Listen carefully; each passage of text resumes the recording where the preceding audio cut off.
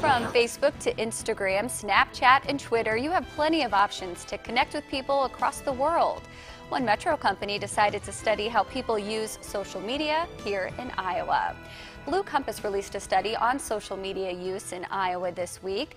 President Drew Harden joins us now to talk more about this and if anything will change following this week's controversy surrounding Facebook. Thank you so much for being here. Yeah, thank you for having me. I'm happy to be here. Well, you know, you mentioned that you did this because there really weren't any studies on how people in Iowa, especially young people, use social media. Sure, absolutely. Yeah, there's many studies nationally about how people use social media, but we couldn't find any good studies just from here in Iowa. And we have a lot of clients that are here locally in Iowa, and people always say, you know, millennials are leaving Facebook or Twitter is dying.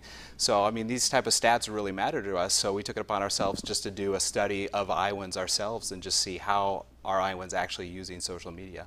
And how did you go about doing this? Did you call people? When did you do the survey? It was primarily an online study, and we did it about a month or so ago. Yeah. And what did you find? What did you find that was surprising? So, one thing that we found that wasn't surprising, first of all, was that Facebook is the #1 social media for Iowans. I mean, that's what most Iowans say is their favorite, 43% of Iowans. But what was surprising to us was that younger Iowans, so 18 to 24-year-olds, also said that Facebook is their favorite social media. And so we all, you know, I think stereotypically you think like Instagram or Snapchat is what younger people are using.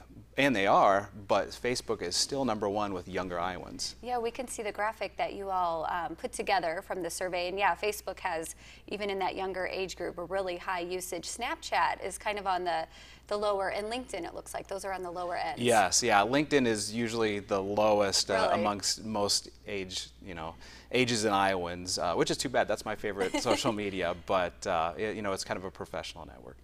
So now this whole week we've been hearing, I guess since Friday, the controversy with Facebook and the data usage. What do you think is going to come of that? I know there's a hashtag delete Facebook. Do you think people really will delete Facebook? Do you think your survey would be different if done in a couple months from now? Yeah, that's a great question. Well, I don't think it's going to have a huge, massive impact right now.